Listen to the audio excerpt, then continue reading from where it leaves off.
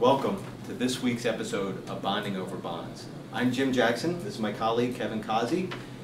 And Kevin, we've been doing a lot of bonding over bonds on the one topic dominating the markets: inflation. We sure have. Inflation seems to be the number one topic discussed around the fixed income markets. The Fed did come out with their minutes on Tuesday. They did say we were expecting some higher inflation going forward. However, they view this as transitory. Markets, I don't think they're as sure.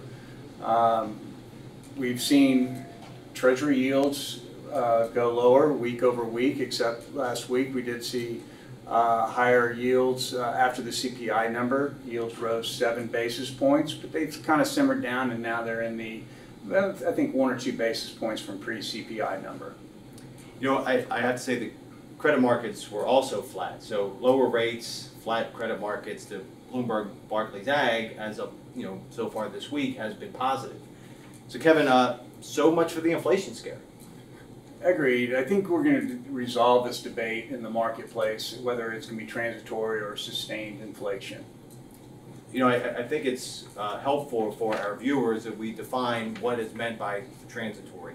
So I think our view is that if inflation remains high into the fourth quarter, the risks of being more sustained as opposed to transitory are higher.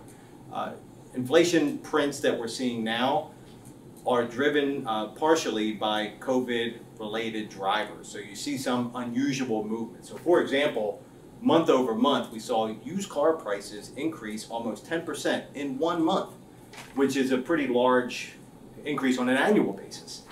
So Kevin, in addition to watching the price of your used El Camino skyrocket, what are the market indicators saying? I think a lot of the market indicators are mixed at this time. We are seeing the 5-year break-even inflation rate that's embedded in market pricing at 2.69%, which is an increase of 0.72% year to date. This is important when you look at the 10-year break-even rate, which is 2.5%. So it does imply that there is some transitory nature to these numbers.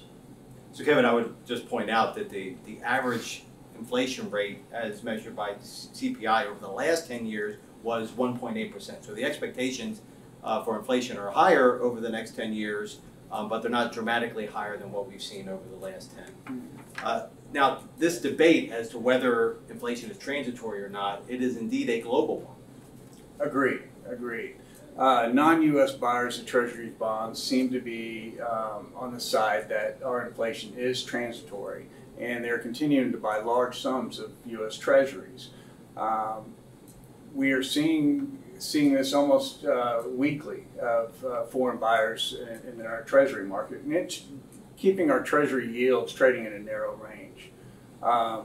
In fact, year-to-date on 10-year Treasury yield hit its peak the last day of the quarter, not after the CPI number. That is certainly a notable point. I think also in this week's Fed minutes, they've started to talk about when they are going to tighten monetary policy. But the way that they phrase it is that they're going to start to talk about when they're going to talk about tightening monetary policy. And it just leads me to wonder, with that kind of clarity from the Fed, what are fixed income investors supposed to do? And I think we just fall back on what we view as important, is that fixed income investors should maintain diverse portfolios to mitigate the wide range of risks that are out there in the market. So Kevin, I'd like to thank you for joining me this week, and I'd like to thank you, the viewer, for joining us as we bond over bonds.